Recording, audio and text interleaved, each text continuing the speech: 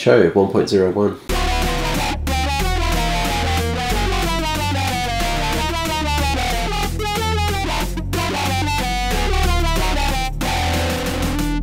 The question for today is, on YouTube a video showing the spontaneous combustion of cotton and superglue. I've tried this a few times and nothing happened. Are they fake? Brad from Pittsburgh. Let's test this out.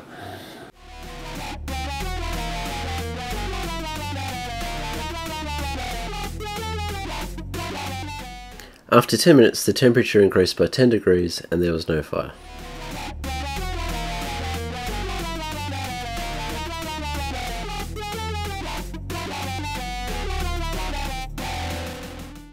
The temperature increased by 12 degrees and again no fire.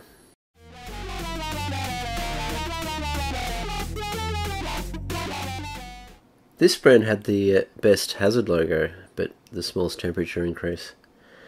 Again there was no fire. So it turns out that brands A, B and C contain polymerization inhibitors.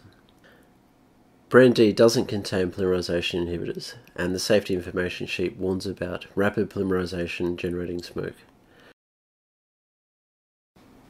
With this superglue, the temperature increased by 43 degrees, but there was no fire. Let's look at the chemistry. Superglue contains unjoined cyanoacrylate molecules. On the left of the molecule is an unstable methylene group. Various molecules such as water or the hydroxyl groups of cotton react with this methylene group, causing the removal of the double carbon bond. This then causes the central carbon to bind the methylene group of secondary molecules, and the same process occurs over and over again.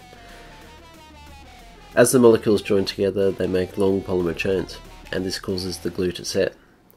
This reaction produces heat, and that's why the temperature increases in response to cotton. One possible way to speed this up is by using finer cotton. In this final experiment we have brand D glue with the fine cotton from Q-tips. In conclusion, the reaction produces heat, but it's probably not enough heat for anything to catch on fire.